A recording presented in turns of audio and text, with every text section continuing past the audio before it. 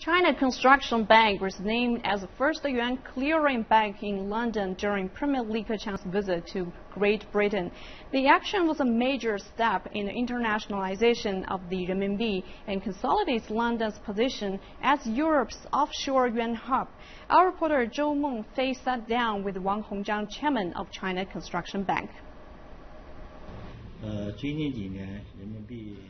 Cross-border RMB settlements have seen a faster rise in demand in recent years in international trade, investment and interbank market.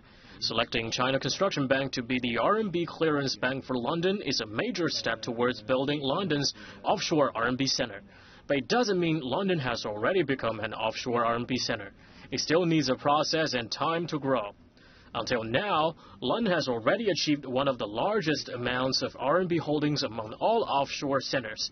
The establishment of the London RMB Center will accelerate the use of RMB transactions in yuan and the creation of RMB-denominated financial products in London.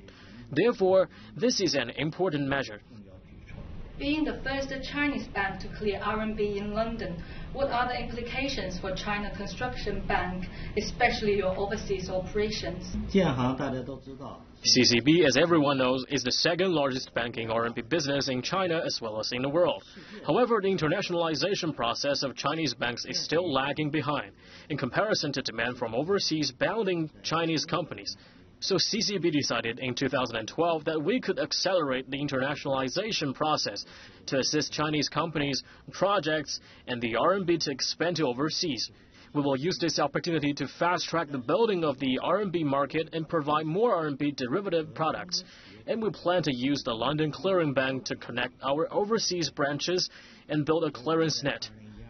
Will having a foothold in London mean it will be easier for Chinese companies to do business in Europe and for European companies to invest in China?